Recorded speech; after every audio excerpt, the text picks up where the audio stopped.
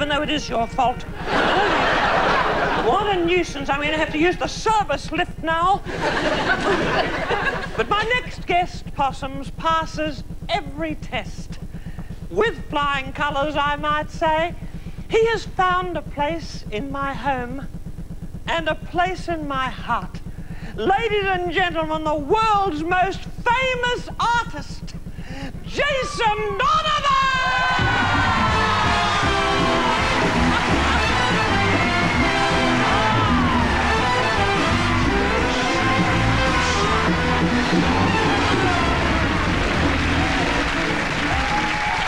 What is it, Jason? Conditioner. I haven't... I can't seem to find some You're not even ready, darling.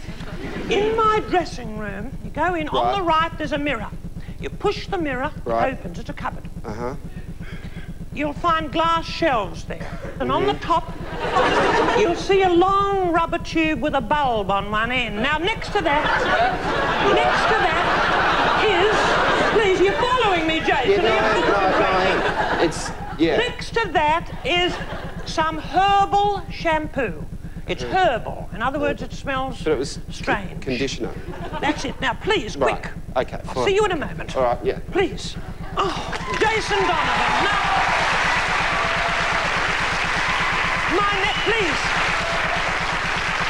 My next house guest is squeaky clean. She's feisty, she's foxy, and she's spunky. They call her Glennis Kinnock!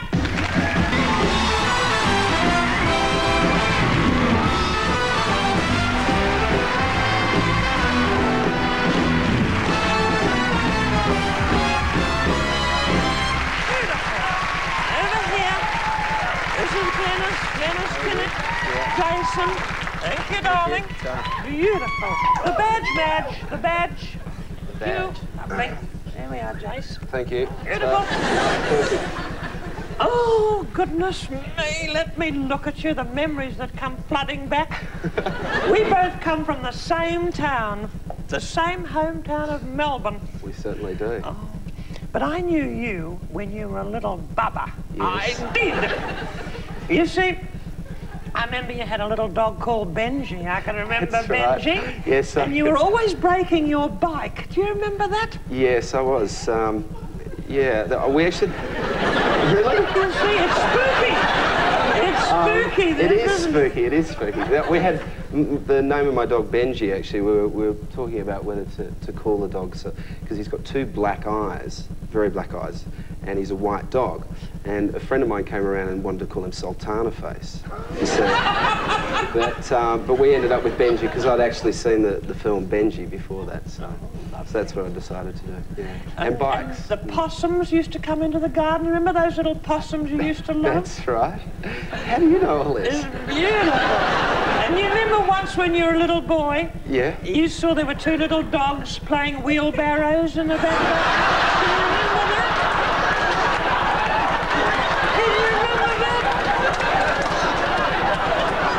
You said to your dad, what are they doing? And your father said, well, one of them is blind and the other one is pushing him to the hospital. Do you remember? It's spooky, isn't it? Well, funnily enough, I do remember it, actually. Yeah, because it's a true story. I'm serious, it's totally true. The dogs were out there, sort of, you know, it was that time of the year, or it was, you know... A little stage they go through? Yeah, there is a stage they go through. We'd get one poodle and match it with another poodle, I suppose, and my parents had actually left. I think Dad was going out to... He was working in Cop Shop, do you remember? Oh, I remember that serial. Cop Shop, yeah. Jason's father is a famous Australian actor, and he was in this series. That's correct. Police series. Yeah, and the dogs got stuck. And I was the only one left home. I didn't know what to do, so... I should hope not, Jason. Yeah. Separating animals, playing hospitals with each other. Well, look, I was and am a bit psychic. You know, I was called a witch, Glennis. But witch is a very old word meaning extremely clever and brilliant woman. And people used to bring their children to me, you know, wanting me to look into the future a bit, and this is how I met you. One day there was a little tap on my kitchen door, and it was Jason's father. Terry with this little bundle, and he said, "Can I have a reading?" Mrs. Everidge, as I was then. I said, "I don't read teacups anymore." He said, "Well, I've got an old Farex bowl with the cat running away with a spoon on it, you know, Humpty Dumpty." And I said, "Well, I can't read that." But I was into something very special then, something called napomancy. I said, I could read the future from a kiddie's nappy. I could. And luckily, by just releasing a safety pin, your future was unfurled before you. Please. No, I didn't study it carefully, but I went through the motions, and I was looking. And you know what I saw, Jason? What did you see? I saw your chart success. I did. Just there. I saw a lot of number ones, and I saw even. No. Are you ready for this? You know, I saw the occasional number 2. Only the very occasional. But you remember that was the day you poked your finger in my faff? You did. That was my sewing machine. It's a faff. It's a sewing machine. A very upmarket foreign one. And you accidentally stitched your fingers together. Did I? And you fell asleep for 18 years. I did. And you woke up a star. You did. No, I invented that little bit, but are you having fun, Well, Jason? Are yeah. you having lots of fun? No, I am actually. I mean, I suppose, you know, despite the sort of the pace of it all, I guess, you know, we're sort of travelling quite a lot, and you're away from your sort of family and friends. You are. I think that's very hard. It is. It's hard, but I enjoy what I do, and I get a lot of satisfaction out of it. So, and also travelling for me, I guess, at sort of 21, is I've sort of seen quite a few European countries and American countries. I guess I'm pretty lucky. So. You're very, very lucky, and you give so much pleasure to so many people. Thank you. It's a privilege to be given a gift like this, I think. That's how I look at my wonderful gift. You know, can you remember your dad's wedding at all? I can remember my father's I mean, no, please. Were No, you at the wedding? I didn't wedding. see you at the wedding. No, I wasn't at that occasion. No. Well, I do remember the wedding, actually. There was a particular instance. I was actually the best man. The best man at your father's Best man wedding. at my father's How wedding. old then, Jason? I was 13. 13. Yes. And my parents had got divorced, so my father got remarried, of course. And I was the best man, and I had a ring. And I kept it in my pocket. I was pretty nervous because of Dad's wedding and whatever. Sure. And I had to place the ring on the book with the priest in front of me, and there was all the crowd sort of gathered around. We actually had it in the backyard of our house. Oh. We did. I mean, it's. Oh, yes. It's You're not always an unconventional family. different. And so I placed the ring on the book. I put it at the top of the book. You know, when Dad sort of nudged me and said, now, you know, I sort of put it on top, and it slid down the book, right down, and just dribbled into the crowd. This poor ring. So I had to retreat from the crowd, which was pretty embarrassing. But for a boy of that age, very embarrassing. It was pretty embarrassing. But you found it in the end. Yes, I did. Well, you followed in your father's footsteps, didn't you, Jason? Certainly. He was an actor, and you were an actor. Did he ever wish you would be something else? Did he ever hope that you might follow another profession? Well, I think like most actors, I mean, obviously, you've been around a lot of actors throughout your life. Just tonight. Just tonight, yeah. They're dead now. No. Multiple fracture, I would say. They got out, did they, or not? I shouldn't laugh. Well, I suppose, I mean, most actors sort of say, don't get into this job because it's terribly insecure, and you're never really assured of where you sort of next bit of money's coming from, or whether you're going to work or whether you're not going to work. And I guess Dad really wanted me to be a plumber or a carpenter. Oh, there's still time for that, There's still time. Little Kylie, of course, I didn't know when she was a bubba. Didn't you? But I adore her. Funnily enough, when I was young, Jason, I was the image of Kylie. Really? I was. Which gives you a rough idea what she's going to look like.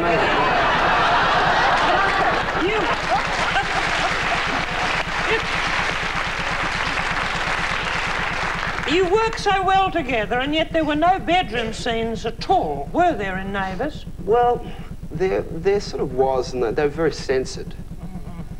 I hope so. Yeah, they sort of. I approve of that. Yeah. I approve that. You approve of that? I do.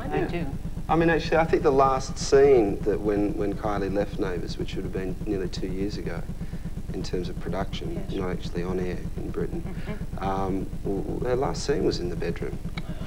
Wasn't too raunchy, though. No, we kept it very clean. I mean, there's a certain element or area you can't go beyond. Otherwise, with television what in is that the area. door on the bedroom for? Exactly. I agree, and I think So- sometimes these things are a little bit better left to the imagination. Sure. I always thought I'm going to because I feel this lovely boy and this marvellous woman, Glenys, and I feel I could talk to you about anything. And I probably will. But I that when I first saw Neighbours, I thought that it was a documentary. I thought that it was a hidden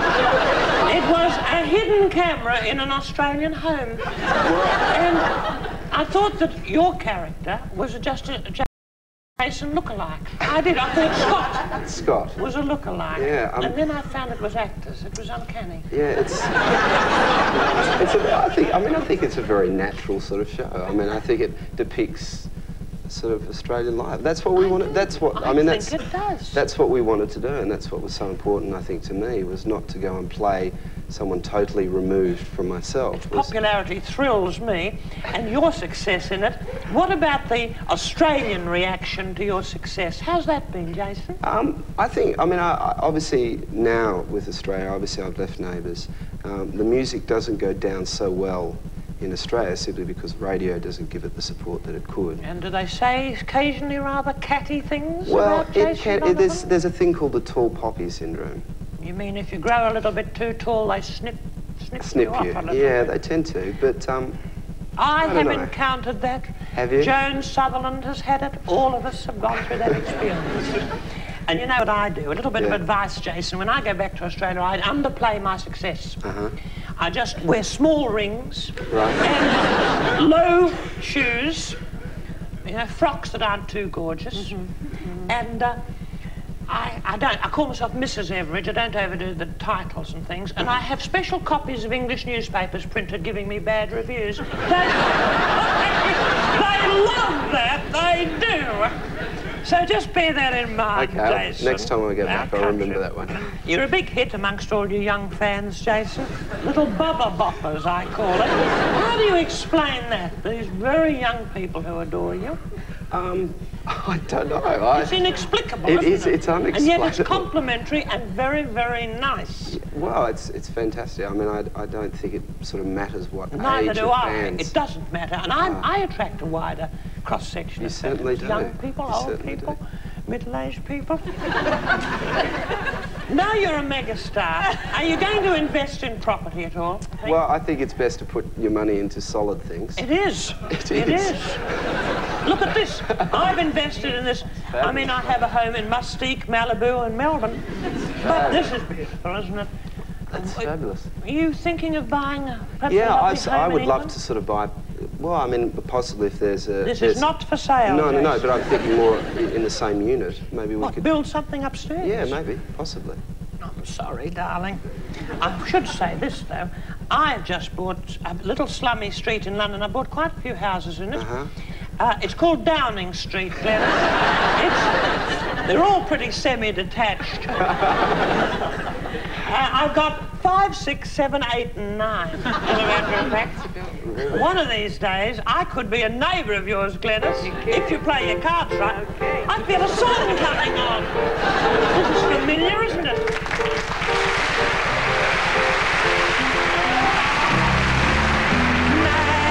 Neighbours, you and I could soon be neighbours. It's a rather smooth feeling, but it's got a strange appeal. You could borrow half a cup of sugar, and then